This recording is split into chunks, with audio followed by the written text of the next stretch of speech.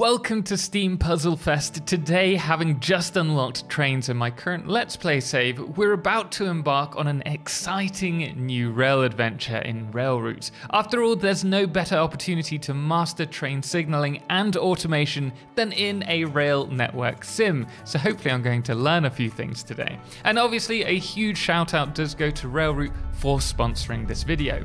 Now, as a train dispatcher in Railroute, we're going to be managing a thriving network, securing lucrative contracts and unlocking cutting-edge technologies like high-speed tracks, advanced signaling and intuitive UI options to help keep our customers satisfied by ensuring punctual arrivals. And subsequently, you're going to see how our profits can soar, hopefully, as we expand our rail empire. Also, make sure to grab Railroute at a massive 20% discount during Steam Puzzle Fest using the link in the description below. At its heart, Railroute is a rail management tycoon sim that's featuring a sprawling sandbox style experience, but you can also try your hand at the story, which focuses on the rivalry of two train dispatchers, featuring some terrible train-themed dad jokes, but in a good way. Alternatively, you can try the Rush Hour Challenge, where you dispatch trains to various stations with a limited amount of rails and signals at your disposal, which we'll be checking out in the next video. But with Update 11 being newly released, let's jump into one of the many real-life city maps. Oh, and before we go ahead, I do want to mention that with Update 11, they have brought out the mod.io connection. You can also do this with like the Steam Workshop as well, but you can create your own maps and then share them, whether that's real world maps or you want to make up your own, which is pretty fun. And here we have our first train. We're going to place it on platform 2 because that's where it's pointing out it's going to, and then it's going to go to Cumbernauld 3 and then Bridgeton, so Bridgeton 1. So we'll bring the train here and then we have to take it to this station and back. Now we have our signals here. These are manual signals. We can unlock automatic ones later, and we also have these switches for the rails, but we're going to hopefully get to the automatic ones. We also have our time controls down here. In Update 11, which they've just released, they've added hotkeys so that we can cycle between these using 1, 2, 3, and 4. But we are going to have to reverse this train. We can do this by right-clicking or by clicking down here and then send it back on its merry way once it's picked up its people. You can see it's waiting here for another 20 seconds back to Bridgeton. So let's send that by clicking on the signal. But you can see we're about to receive another train, which we'll have to accept here.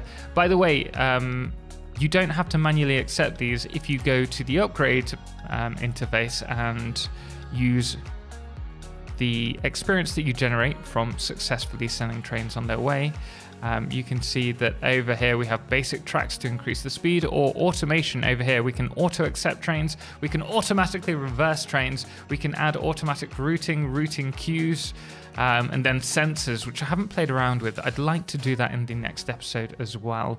And you can see on the timetable here which trains are coming into which platform. This one's going to head back to Bridgeton 1, and we have a freight train which is going to go next to Easterhouse. Here we go. The next thing that we can do is we can get contracts. Now with these contracts, you may need to expand and buy different train stations. Here it's asking for Queen Street, which I have no idea where Queen Street is. It's quite far away. We're not going to be able to do that at the moment because we haven't got enough money, so we're going to decline that contract, because at the moment we can only get 3 contracts per at any one point. And you can see that there's a target speed. Depending on the track that you've got, this max speed I believe is 60, but given that there are corners and switches, I think we won't be even able to hit our target speed of 60. We'll be going slower than that. So we're not going to get the full £1,000, but we will accept another train because more trains means more money. Okay, we will accept that in a moment. And I think what we'll also do is buy a another train station. And the idea that I have is to bring a train in. It will go to one station, and then we'll bring another train in and go to the lower one, and then the top one will leave, head to number 1, and the lower one will head to Bridgerton platform 1 as well. And that way we're going to be making the most of our space. Another thing, we're going to want to do double tracks. That way we're using the same tracks for as little as possible. We can remove this. If we hit right click, we can use this new radial bar.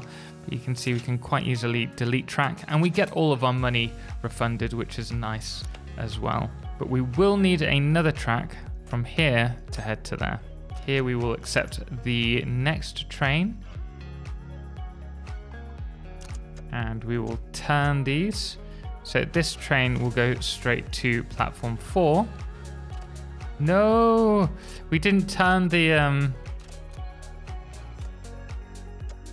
track, and so we've just lost a few points for that. That's not great. Oh well, let's see how much money we've got for this contract. 27%. It's better than nothing. 1,400. I've just unlocked the automatic signal. So with this, we can now send our trains to the next segment along. Still need to reverse these. And it will also automatically change the direction of the rails. So it's reducing the amount of work that we're doing. So it is slowly automating the system, but we still have a long way to go. The next thing that we need to do in order to unlock the reversal is we need to unlock a red experience point. And to do that, we need to buy either a freight contract or an intercities contract. So we're going to go with freights. However, they will end up staying in one station for quite a long amount of time, which means, for example, I can't use them on these two. If we had an Easterhouse to Cumbernauld, I'd want to send it to a separate platform. I've also added a lot more trains, as you can see, to this system because, well, we were going quite slow. This one's going to be late, unfortunately, but not much we can do there. But here we have Easterhouse, which needs to go to Cumbernauld, like we suggested, but then down to Bridgerton. It's only passing through Bridgerton and Easterhouse, so that's fine. But Cumbernauld, there's a 20-minute wait. That is quite a lot of time. You see, we've got all of these 8 trains in the next 20 minutes. So we're definitely going to have to unlock another station for that. So let's quickly buy that and then connect it to the main network. So we'll have our train and it will go through here and across to here. Then this will reverse and head through Bridgerton. So let's accept that contract really quickly. Right, there we go. And we have another train down here which will be going to Cumbernauld platform 4. And you can see with this one, it's only waiting 39 seconds. This one's 24 minutes.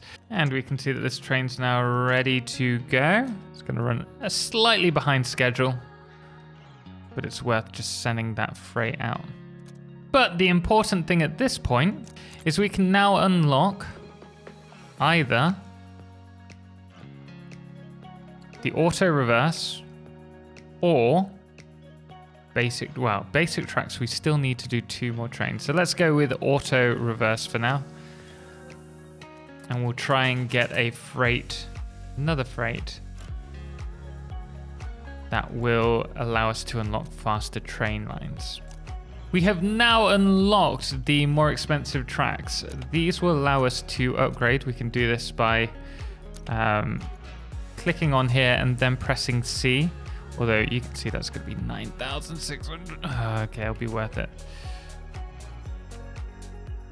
We'll do the same on the way back as well. And that should speed up the line a fair amount. So we're going to unlock a few more contracts in a moment. In fact, we have these 2 here. We're going to try and get as close to the 4,000. Before, I think we did 1,400 on the last one that was that expensive. It looks like our perfect opportunity is about to come up. We're going to have a train come in at platform 3 up here in a moment. And then we have space for another one to go on platform 4. So as soon as we send this next train in to platform 3, I'm going to grab, here we go, the next contract. And this one will go to platform 4. Oh dear. We could really do with some kind of switch just here, just to make sure that the train keeps moving. Move! The train's not going! Okay, well, it did it. We did it. Let's see. Terminal 3. How much money did we get from that? 32%. Less. Oh, that's a shame. I mean, it's better than what we're getting paid for most of the trains. So we can now purchase the command chain. And this will allow us to, here we have this one, add multiple sections. So we can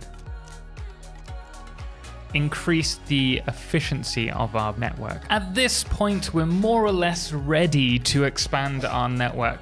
We still could do with a bit more money, but I'm going to start by purchasing one of these stations from Steps. And also we need to unlock these.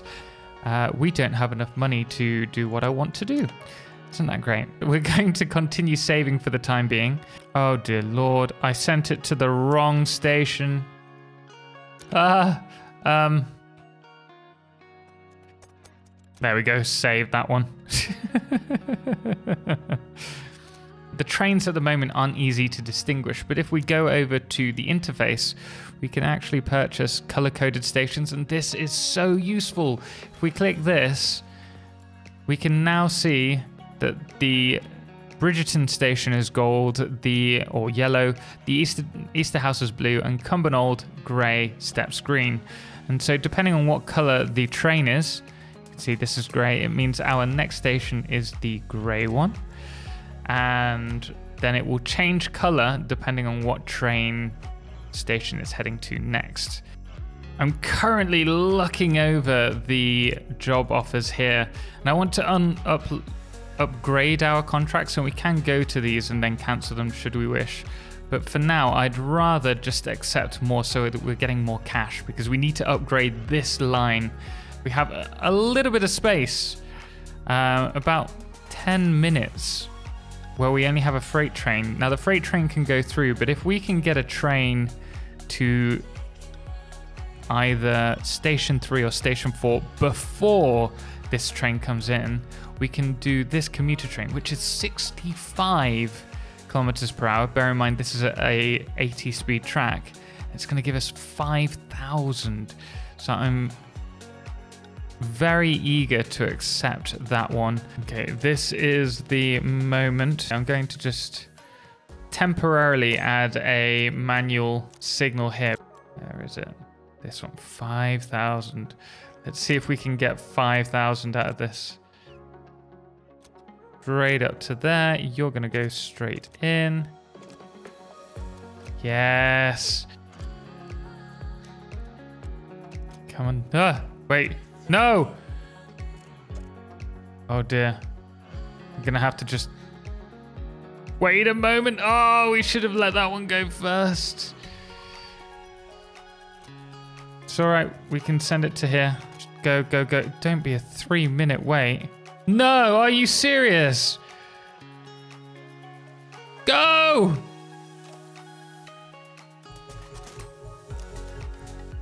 Cumbernauld 3. Here you go.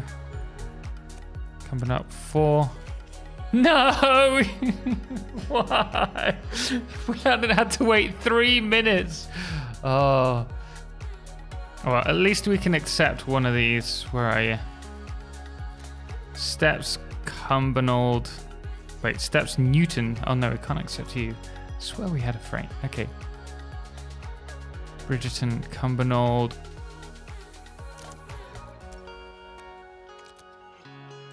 Okay. Oh, I just... Oh dear. Oh dear. Didn't think this through. Got too many trains now. Okay, we've got this train waiting. It's got to wait 23 minutes, but that's fine. This one's going to go to... Oh. I didn't send it to the right spot. Okay, you go there. Okay, you need to go quickly. Quick. Let's go. You need to go as well. Oh, no. Oh, no. I can't do anything about this. Oh, dear. Oh, I should have... I can't even add something to the... There's impending doom. I can't do anything about it. Well, I guess this is the perfect time to finish. We had a crash. Oh, dear. So if you have a crash, obviously they don't want you to be the dispatcher anymore. So there we are, guys. I hope you enjoyed this quick look at Railroute. Definitely check it out over on Steam. Currently it's on 20% off. Again, thank you so much to the devs for sponsoring this video. We will be giving a couple of keys out in today's stream. So if you're watching this on the day of the release, do join us. But we are going to leave it there. I hope you liked the video. Please do hit the thumbs up if you did. And obviously, if you want to see more, do let me know. We're going to do, I think, one of the rushes next. But special thanks does go to all of our amazing supporters over on Patreon, most notably our Solo Clips patrons, James Owen, Firefless, and Trebor, as well as our Lunas, the Calamity, Ben, Star, Shoku the Emin Wolf, and that dude AW, as well as our Blood Moon of the day, which today is the Souchan Husky. Until next time, as always, ciao for now.